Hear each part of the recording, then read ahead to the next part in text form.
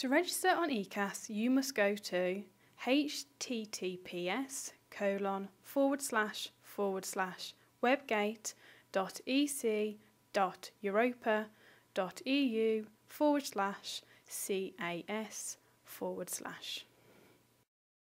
Once on the ECAS website, you'll be required to specify your domain. Please select the option neither an institution nor a European body and check the Remember My Choice box.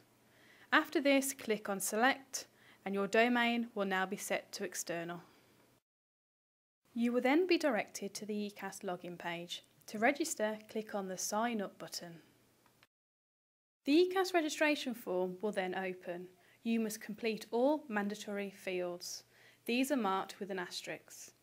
You will also need to complete the security check by typing in the characters in the blue capture picture. If you don't find the characters clear, click on the Try Another symbol to the right of the image. To complete your registration, you must read and accept the privacy statement by clicking on the hyperlink. Once you have read the privacy statement, check the box.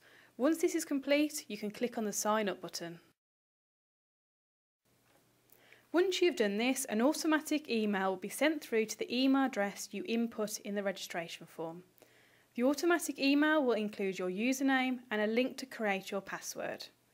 It is compulsory to create your password within 1.5 hours of receiving the email, so please complete this task straight away following the instructions within the email.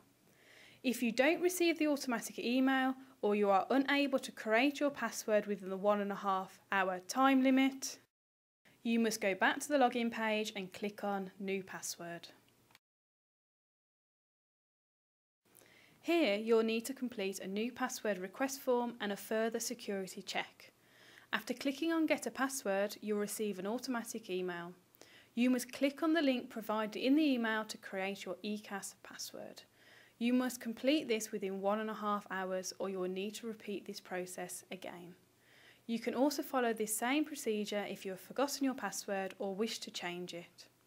Once you've created your password, you have successfully registered on ECAS.